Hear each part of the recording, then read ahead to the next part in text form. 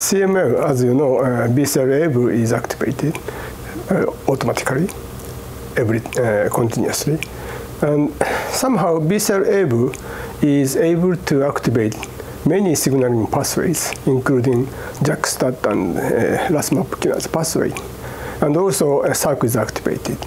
So many different pathways are activated in CML. So it's not determined which one is most critical for developing CML.